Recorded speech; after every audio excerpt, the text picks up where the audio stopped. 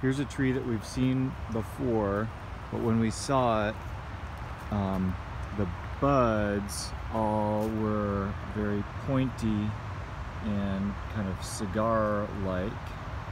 It's got very smooth bark, the kind of bark that you would, maybe carve up into a bunch of graffiti. But what I wanted to point out here is that this tree is starting to have the leaves come out, and I'm not gonna be able to show you the leaves on this just yet. Although here are some old, nope, not that one. There's still some old ones on this tree right here, and we've got another one right there. So that might help you recognize it. What I'm showing you here is in the springtime, new leaves come out of those developed buds, and they call this process bud burst.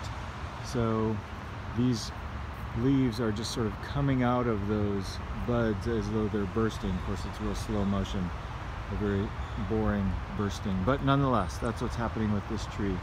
Remember that this is American beech, Fagus grandifolia.